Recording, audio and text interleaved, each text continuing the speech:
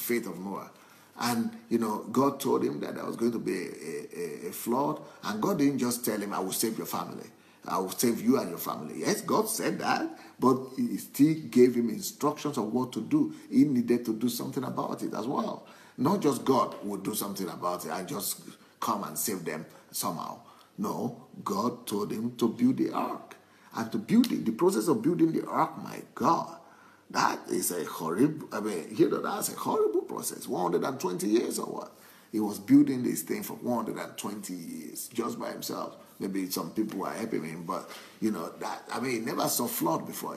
But he still needed to obey. That was where his faith was. You see, it is when you obey the instruction that God gave you and you move forward, you are seeing the invisible and you are moving towards that invisible, going through the process and obeying the instructions.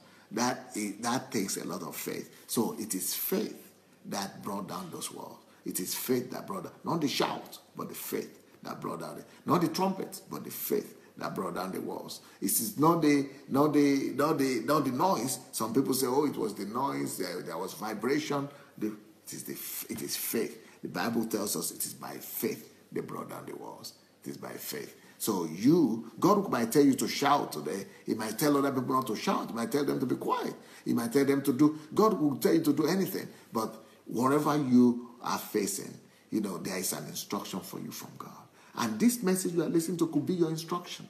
It might be this is what you needed to do. Maybe you need to do some research. Maybe you need to do some studies. Maybe you need to, where you are praying to begin to get your mind to work and listen to what God is going to tell you. Your walls will come down in the name of Jesus. Your Jericho will come down. But begin to see beyond the walls. Begin to see beyond the walls and begin to walk and move towards that thing that you are seeing beyond the walls. Begin to live a life beyond the walls by faith. And that is your victory.